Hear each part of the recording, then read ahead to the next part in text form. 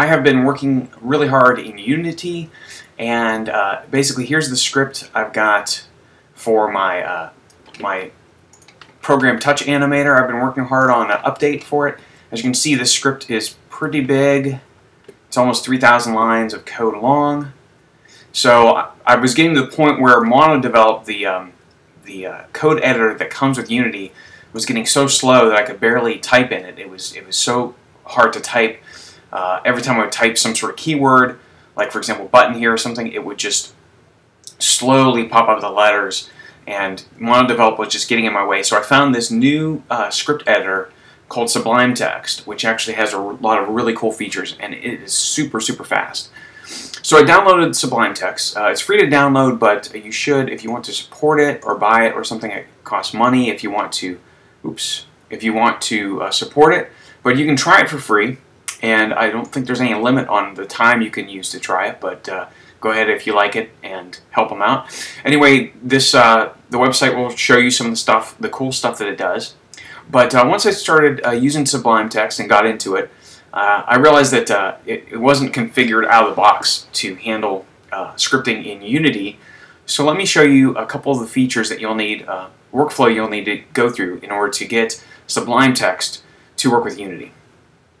First thing you need to do is go into Unity, and then once you've got Sublime Text set up, go to your Unity preferences. And under External Tools, for the external script editor, just go ahead and browse for your Sublime Text. Alright? And then once you do that, let's go ahead and once you go ahead and click on the gear and go to Edit Script, or double click on a script in here, it will open it up in Sublime Text and not MonoDevelop. The next thing you need to do is you need to download some of these what they call packages, or basically plugins for Sublime Text. If you go to this website here called hollowville.com, then it walks you through some of the things that you need to do. This guy named Jacob, who's really cool, he built some packages or plugins for Sublime Text to work with Unity. In order to install these plugins, you first have to install what they call the package control, or enable the package control in Sublime Text. So go to wbond.net and copy this command here, all right?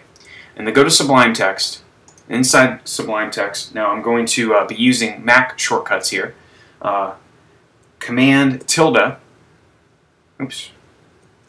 tilde will bring up your terminal window, and then you can paste that command into there, and once you've done that, that will enable the package control. Alright? And then all you have to do after that, once the package control is set up, is hold on Command-Shift-P, and that'll bring up this list of all the different commands that you can access from inside of Sublime Text, and start typing Unity in the search window. And as you can see, I've already installed all of them, but it will give you a description of the package, and just click on it and it will install, and just keep doing that for everything that shows up for Unity. And then all of the code highlighting and stuff will be now available to you. So for example, when you click on after you've done that, when you click on the list of languages that you want to have your code highlighting and stuff support, just go down to Unity 3D and choose the one for you, which in my case is JavaScript. Alright? And then also, once you have those packages installed, if you right-click on a Unity keyword and go to Search Unity Reference, then it will come up, take you to the docs, and search for the reference for you. So you can save a lot of time with that. Alright?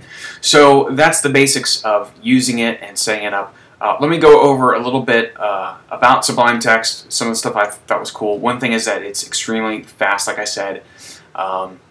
It has, let me go down here, find a place where they have it. It has code folding, which I don't know why MonoDevelop doesn't have, but you can fold your code up, which is extremely useful, especially for finding out, okay, where, it's really hard sometimes to see where your brackets end and stuff like that. So the code folding is a really nice feature. This is a unique thing too. It's got this mini-map version of the code, so you can just kind of, it's, for one thing, it's much quicker than just dragging like a scroll bar around, and you can, I know you can't actually read the code here, but it gives you an idea of where big blocks of code are. So, and after working with your code for a while, you start to realize kind of generally where in the code certain functions are. So you can kind of drag up and down and get a really good feel for that.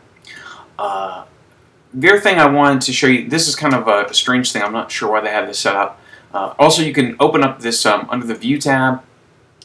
You know, you can hide and show the mini map there,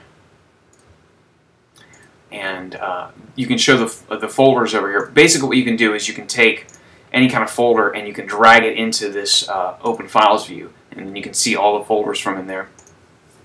The one strange thing, I'm not sure why it is like this, but I like to have two versions of the code up at the same time in two different columns. And this does, of course, if you go to View and go to your Layout, you can choose two columns here to view, but as you can see, you can't actually open the same thing up in the same two columns. So what you got to do is go to File, oops. All right, go to File, New File into View, oops.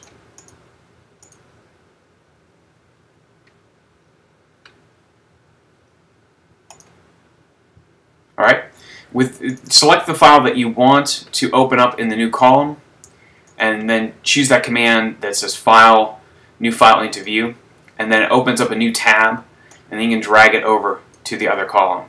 All right. So what I like to do is have one section, one column with all the kind of, because I put my variables up at the top right before the start function, and then the other column is for the actual function that I'm working on at the moment, so that I can access my variables and my my main function I'm working on at the same time. All right, so that's a kind of a very basic overview of using these Sublime Text with Unity. So if you're into looking for a new code editor for Unity, then you might want to check this out, because it's got a lot of cool features, and definitely once you start getting to over a couple thousand lines of code, mono-develop just slows down to a snail's pace. So hope you enjoy this, and hope you get some use out of it.